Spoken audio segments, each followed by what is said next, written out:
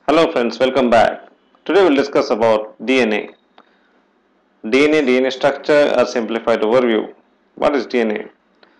Every organism in the earth consists of this particular molecular instructions. A part of it is passed on from parents to the offspring, and various triads of the parents are transferred to the offspring via this molecular structure called DNA. DNA is deoxyribonucleic acid. In short, we call it DNA. So these forms the base of life. All the coded information of one parent is transferred to the another organism or its offspring via this genetic material.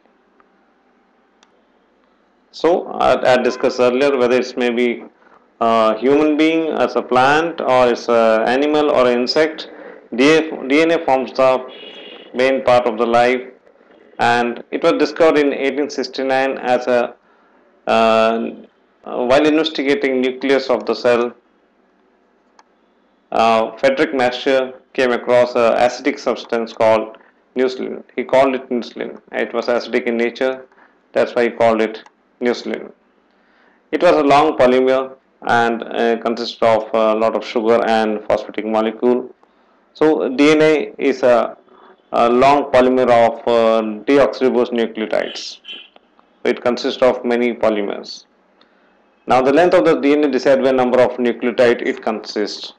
DNA consists of number of nucleotide come together, they form dinucleotide come together, they form a polynucleotide, and in the same way a complete strand is formed, and that is called a strand of nucleotide is formed that forms a DNA, or is called a base pair. This base pair varies from organism to organism. Like in human beings, our haploid in human beings it is 3.3 into 10 raised to the power 6 base pairs are there, that is haploid. And in case of say Escherichia coli, E. coli, we have 4.6 into 10 raised to the power 6 base pair. So this varies according to the different organisms. Now before going to details of the DNA and its structure, we'll try to locate where the DNA is found and what is the exact location of DNA. Now on examining this is a cell molecule, and it consists of say mitochondria, it has various parts, plastids we have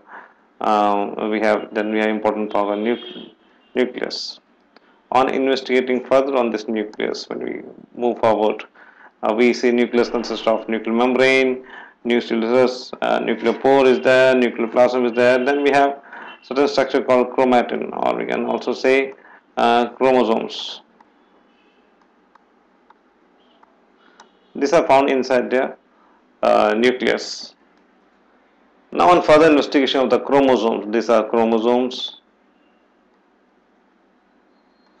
like a X-shaped chromosome. And on further investigation of the chromosome, we find it consists of lot of proteins, which is called histone proteins. In eukaryotes, we have histone. In prokaryotes, we don't have histone protein. And this is a general mass of DNA and all the proteins together. This is found inside the chromosome. On further enlarging it, we'll see it's a tangled mass. Its tangled mass is packed properly inside the chromosome cell. Now, if you analyze the single strand of DNA, you see it's a circular form. It's a helix structure is there, and on enlarging this particular structure, you see histone protein. Here you see histone protein is there, and it is covered by the DNA. You see the DNA covering the individual histone molecule. The core of the eight histone molecule is covered by the DNA, and this structure completely forms a coil of structure or chromatin. And when you further drilling down, you see individual strand consists of a helical structure called DNA. This way, we have come from nucleus. Then inside the nucleus, they have you have chromosome. On examining the chromosome, we have chromatin or DNA structure inside. On examining DNA structure is a strand covered by, say, it's covering the histone protein, a protein called histone, and the structure completely jam packed. It becomes a complete DNA structure. So we have we are going to study in detail about this structure, the DNA structure. And this is double helical structure I discussed earlier also. It's like a ladder, complete ladder, and a twisted ladder. So this forms a complete DNA strand. Now going more into details on how is that particular DNA molecule made, deoxyribonucleic acid is made. It constitutes of nucleotides. So DNA is made of a combination of nucleotides. Now nucleotides are two types, pyrimidines and purines. Two type of nuclear bases are there, and attached to that nuclear bases we have a sugar molecule, a deoxyribose sugar, and a phosphatic molecule. Here you can see in the structure the pyrimidines, one type of nuclear base having a single ring,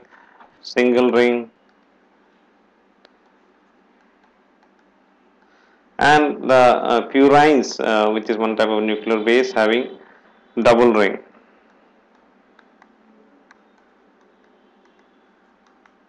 So we have two types of nucleotides, and the combination of these nucleotides makes a complete structure of DNA.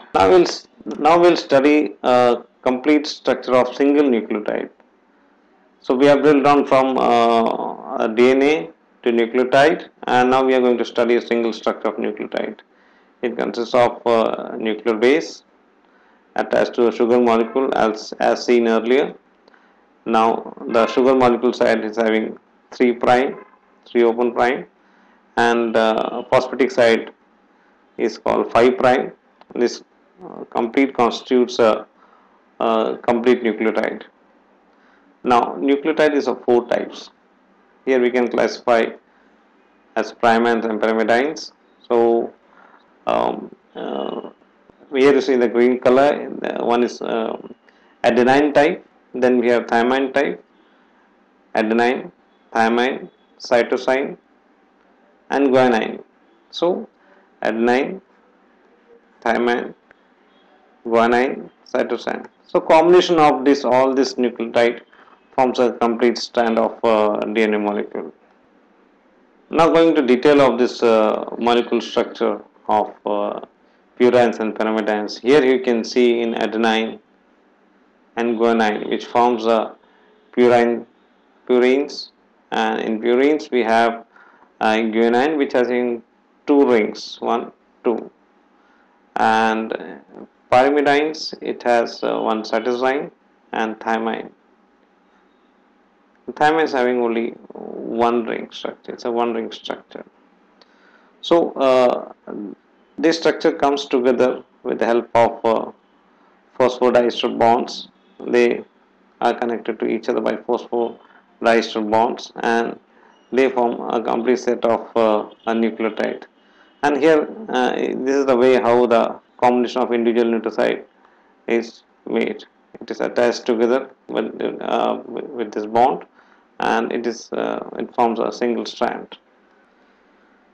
James Watson and Francis Crick in 1953, they discovered this double helical structure of molecule. So this was the primitive structure they described. They made the structure, double helical structure. Later on, you see, it's just like a ladder, and various nitrogen bases are arranged in between the purines in different combination. They are arranged in between. They have a particular set of arrangement is there, and these two structure forms the sugar phosphatic backbone. So these are the backbone strands, and on the backbone there are different nitrogenous bases arranged. Now this backbone is anti-parallel type, like this 5 prime and 3 prime, and here we have 3 prime and 5 prime and 3 prime. So that means this is parallel, but arranged in an anti-parallel fashion. The 5 prime ends in a phosphatic molecule base and the 3 prime ends in a sugar molecule base. So that's it, arranged in anti uh, parallel fashion. So this helical structure which James Watson um, discovered, and this having all the nitrogen bases arranged in between, and these nitrogen bases are connected to each other by hydrogen bonds. I'll tell you in details in further slides. You'll see in details. So here see 5 prime, 3 prime, and this is 5 prime and 3 prime. This is anti-parallel. Now if you go further details, now we have drilled down from complete structure, from cell to DNA, from nucleotide to the structure of nucleotide, the various parts of nucleotide. Now we are going to molecular structure of the DNA strand. So this DNA strand, when we enlarge and see, you have phosphatic molecule attached to sugar molecule, then phosphatic molecule attached to sugar molecule. Now this forms a combination of purines and pyrimidines. So adenine combines with thymine, and you have uh, cytosine combining with guanine. So adenine combines with thymine with the 2 hydrogen bonds, 2 bonds, and cytosine combines with guanine with 3 bonds, 1, 2, 3, because it's having 2 rings and this is only having 1 ring. So this combination of adenine, thymine, cytosine, guanine, then cytosine, this combination forms a complete strand. So this forms, so one side you have a this 5 prime structure, and this is a this is ending in a sugar molecule. This is a 3 prime, and this is a 5 prime, and this is a 3 prime.